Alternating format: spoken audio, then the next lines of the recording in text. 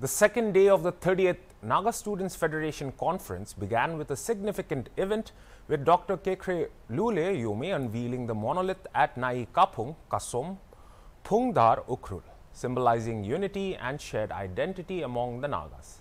In his keynote address during the inaugural session, Dr. Yhome emphasized the profound significance of the term Naga in transcending geographical boundaries and fostering harmonious coexistence among people with diverse backgrounds.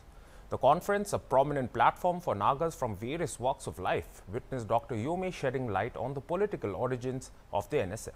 He highlighted how the organization was conceived with a clear political purpose, aiming to address collective challenges faced by the Nagas. Amidst the intricate web of divisions and distinct identities within the Naga community, Dr. Yhome highlighted the underlying order that persists even in the midst of chaos and disorder. Concluding his address, Dr. Yhome called for introspection and stressed the significance of comprehending the aspirations and identities of neighboring communities. He urged attendees to adopt a broader perspective that goes beyond internal divisions, fostering greater understanding and cooperation. The event also featured captivating performances that added color to the conference. A special musical performance by the musical trio from Dimapur entertained the audience, while warm greetings were shared by notable organizations like NESO, ENSF and the United Naga Council.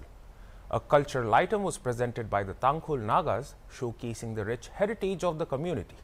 The cultural immersion was further enriched by a folk fusion tune performed by the renowned Guru Ryuben Mashangwa. The event reached its conclusion with remarks from the chairperson encapsulating their sense of unity and shared aspirations.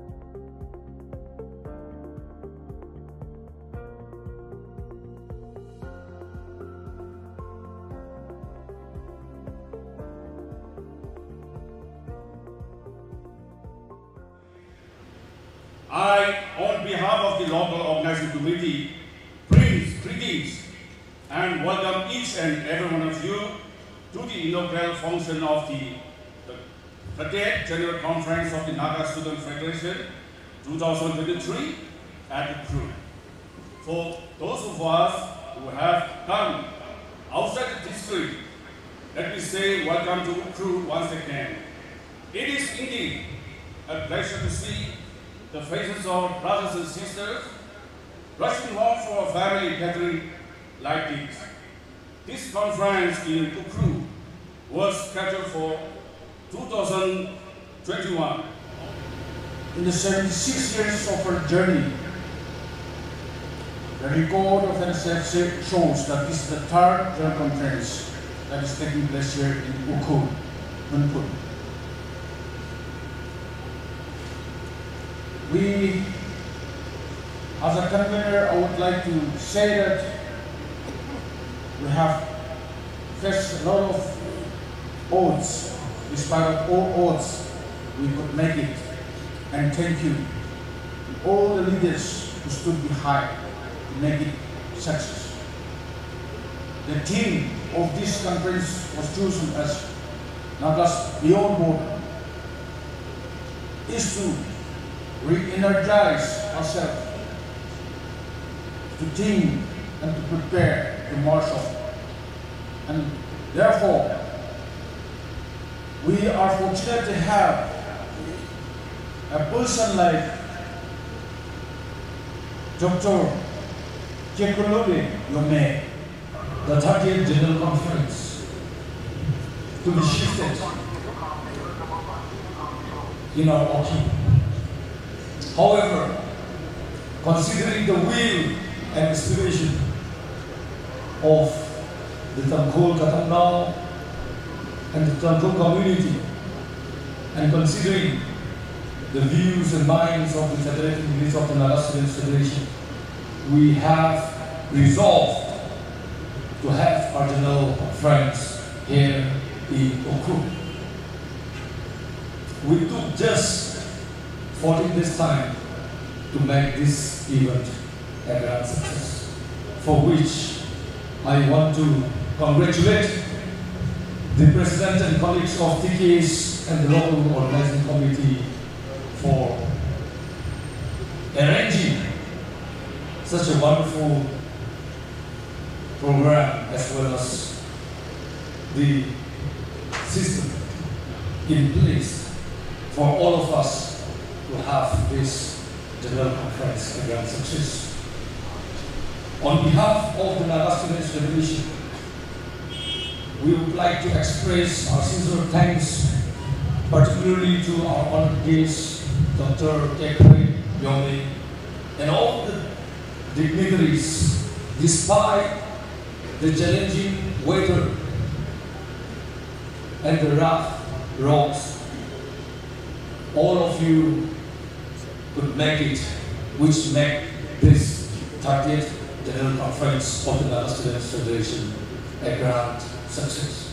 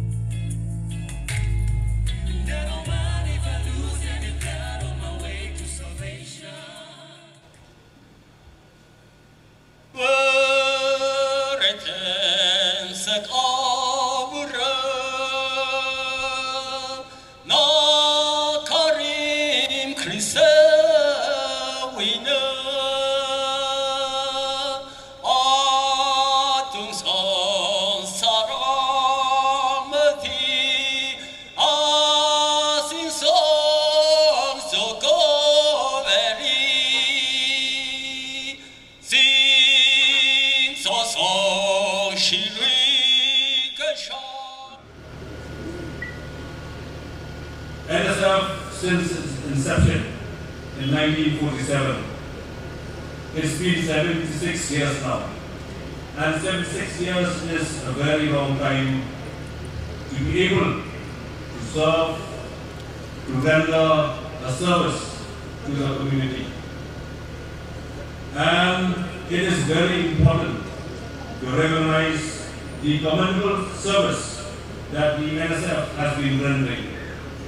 We understand from the past history that NSF, especially in those early years, there was turbulent times in which the leaders and officials of the NSF have to face various hardships and have to make sacrifices for the welfare of the whole of the Naga community. Students Federation and the 7 federating units of Eastern Naga Students Federation. I really thank God for this opportunity. I was reminded by my elders, the senior leaders of ENSF, that NSF and ENSF has been working together in so many issues, have been doing a lot of works together. When it is a general cause, a common cause where we need to come together, then we always have been doing it. And even today, when I joined ENSF as the president, I have personally experienced the coordination, the rapport that the ENSF and the NSF have. And I genuinely, and I personally would like to thank my friend Kedep, I call him Kedep here, for giving us a lot of opportunities. ENSF, not only this session, but we have been to so many programs organized by NSF. And in all the programs, we were given different insights of the Nagas, and we are really thankful for that. Naga as a nation hold no grudge against any community and does not lend any hand of favor, but has been working hard by putting every possible effort for the restoration of peace and normalcy between the varying communities. However, due to situation demand, the UNC is constrained to issue a statement at this hour to the notice of everyone about the positions of the Nagas. That the Nagas will never accept any type of political settlement to any community under any circumstances. If our land, identity, history, or political rights are affected. Ladies and gentlemen, today, unfortunately, divisions are continuing. But not by the old imposed political boundaries of India and Myanmar sharing the land of the Nagas. Divisions are continuing within the Naga family, and perhaps much more rampantly and vigorously than ever before. But why? Why is the question? We have a lot of problems. Tribalism, massive egos, and intolerance are our problems today. These negative, self-destructive traits have become the hallmark of our present generation. We appear to have left our souls behind, somewhere in our past, with our leaders and elders who left us midway to continue this long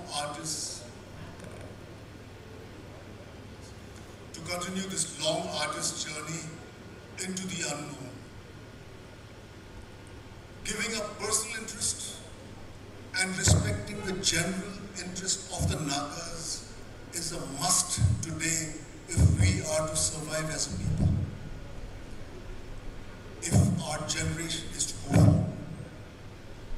We also have to give our future generation a world they can call their own, a world they will be proud of.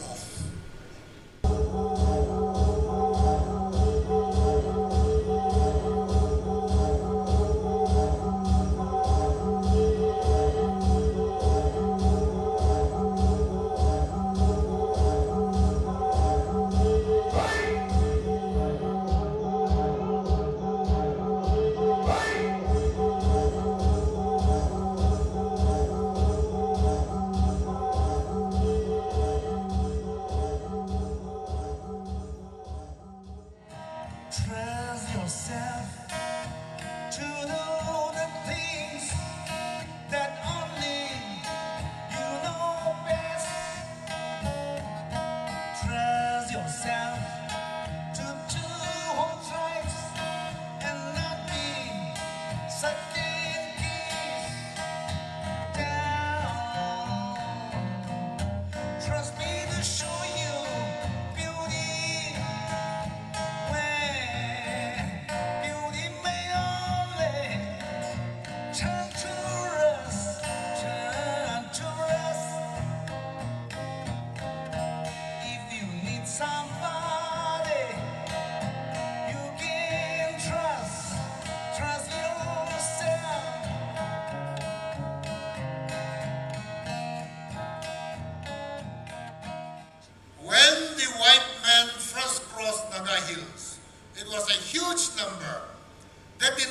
from Dimapur to Imphal side. They went all the way from Silchar through the Jiripam Barak Valley. They came up to Imphal. Then they tied up with the British, the Manipuri king. So when they came down to Kohima, it was a band of 700 musketeers, 800 coolies, about 1,500, all armed to the teeth, crossing the Angami country. Definitely, to see a complete set of strangers in 1832, that really created what we call panic. Our NESO president, he highlighted about the fear of immigrants, the fear of others, the fear of non-indigenous people taking over. I come back to Madam Caroline. She was married for barely 12 months. Her husband was killed. There was no time to mourn. The warriors collecting from different villages, from different tribes, they decided to finish off the British Empire in India. Their first attack was on the Kohima garrison. This is before the British could organize themselves to fight the Konoma War. We all know that G.H. Daman was killed, beheaded. I'm sorry to say this. They never found his head. The torso was only found on the morning of, what do we call, on the morning of November 30, Caroline Thompson Daman left Naga Hills forever without even seeing the last remains of her husband. The head was finally surrendered after she left Naga Hills. She only had to contend burying the torso, and she left accompanied by 50 riflemen, never to return to Naga Hills. The Nagas, we today, we have globally exported ourselves with many nice things. The world has also known us for many good things. It has also known us for many different reasons. Today, we ask ourselves, why cannot we as a people export ourselves? And for that, we need to work more. We need to, what do we call, but constantly within our mates, despite the creativity which we come out with, fear embodies us. The largest fear which was universal with all post-colonial societies, which became the epitome of political theory, became the issues of all developing societies across the world, is the 706th World Memorandum which was presented to Simon Commission when the Simon Commission visited Naga Hills in 1929. Fear, they say, is another name we gave to ourselves for defenselessness. Are we so defenseless? Are we not in a position to defend? We know that all anxieties and fears of 20th century are embodied in the Simon Commission. We are a small people. It talks about our poor country. It talks about we have no unity amongst us. It talks about our small population. It talks about the politics of our differences. Language, which also keeps us different from each other. It talks about we fear the introduction of foreign laws and customs to supersede our own customary law, which we now enjoy. And so, it reflects not only a fear which Nagas were fearing, but this fear was universal to all developing societies all across the world. The fear of other, the fear of others. And today we can say that we are a proud society. Proud for what? Proud for many things. And for that today we must remember how ideas are driving us. Because as I said in the beginning, changes are inevitable. Changes will come. We have patriotism. People just following walk all the way to China, what for? To get training, arms, and come back and fight India. Today, I seriously doubt whether the younger generation, even if you give them first class, business class ticket, whether they will go and get training and come back and do the same thing. So I said generation gap exists. Ideas cannot remain static. Patriotism is another thing.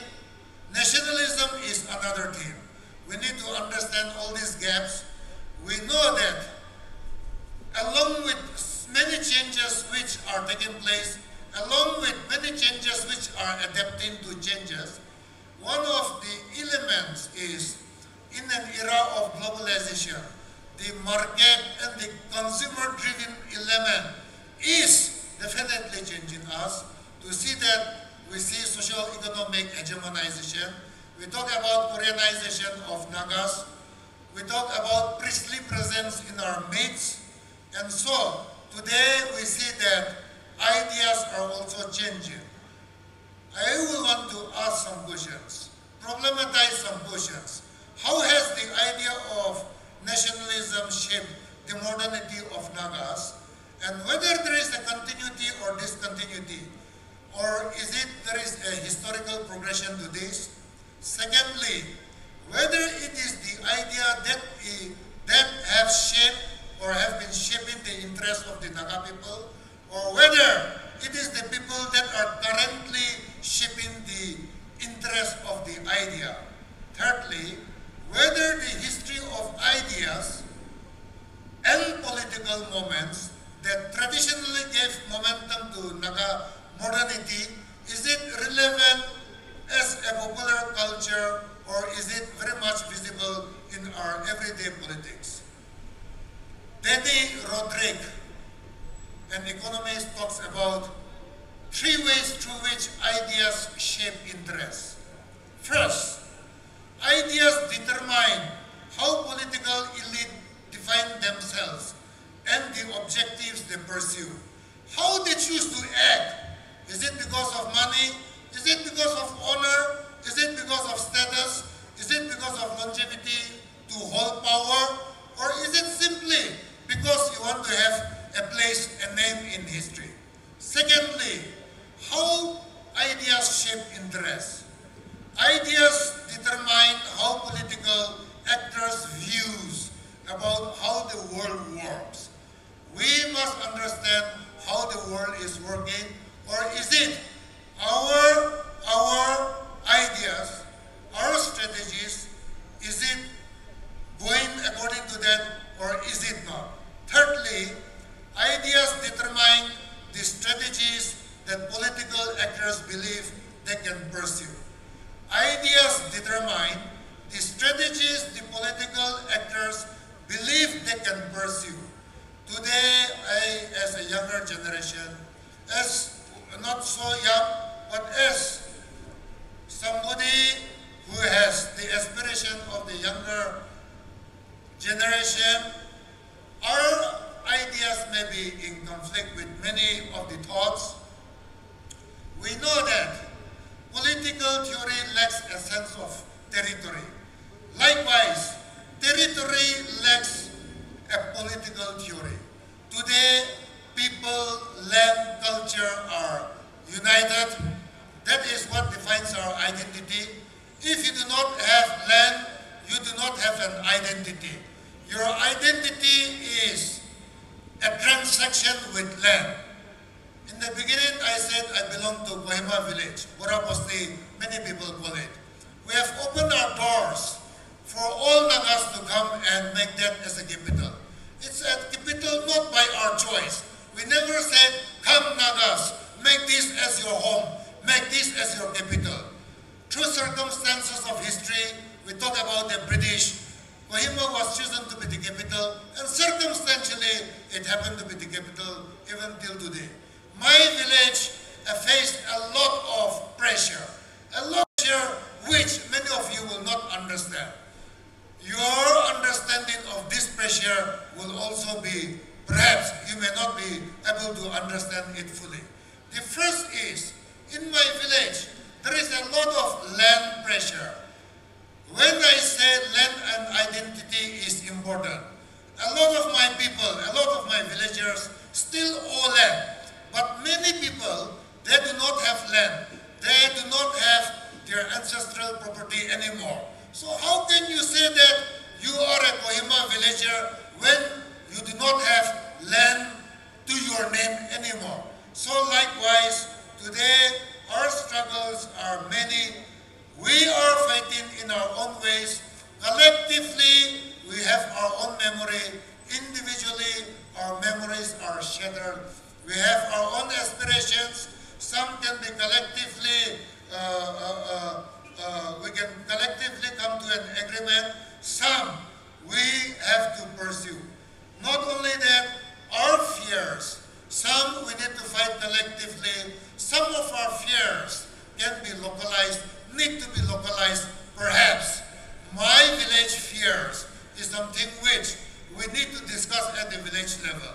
This we cannot bring it to the Naga national, to the Naga society level. Likewise, today, I know even if we do not speak, many of our issues can be localized.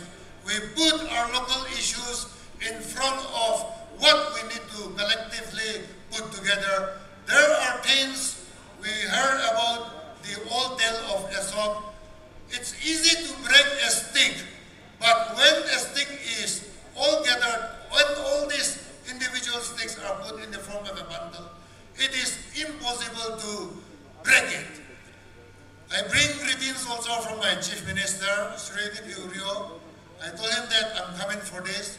He extends his warm greetings to all of you. He also expressed some of the social unrest which is expressing in our neighborhood. It also calls for us to, in an uninhabited manner, for us to also at times not only condemn, but at times try to understand in the form of even coming out with a statement perhaps, or even in the form of mediation. When neighbors fight, a third party is involved. We know the role of our brave women in traditional Naga society, how they intervene when their menfolk are fighting. So it is important for us to adapt to changes which are happening around us. It is also important to understand the ideas which are floating around us. Likewise, how we have feared, it is important for us to re-evaluate our fears because our hope stems from our fears. We are small people. We want to be individuals. We want to show that we are different from each other. Today, we have in our midst a new proposal coming in the form of frontier state. If we want to divide our family further, we are not opposed to anything. Let us divide ourselves. Let us refine our division till our individual unit. Even within my tribe, if you want to divide, you can divide it to Southern Nongami, Eastern Nongami, what we call. Within that also, if you want to divide further, you can divide it into this village, this village. So today we are faced with our inability to also recognize and appreciate each other's individuality. I think this is important. We know that much to our make-believe thinking that we are united, we are one. We are not only divided, we all possess our own separate individuality. Today our aspiration is that we as one, we come under the banner of Naga. Naga unites us. If you look at our neighbor, the Bugi, Zomi, Tadao, unlike us, the British did not give them a unifying name. So if we are to unify their tribe, you have to call it as a Zhao, Tadao, Bugi, Chin. We have to conglomerate. So perhaps today we are talking about Nagas. But if the word Naga rose by any name, will smell the same. If we do not have what we call Naga, perhaps today we will be calling each other as Southern, Central, Eastern,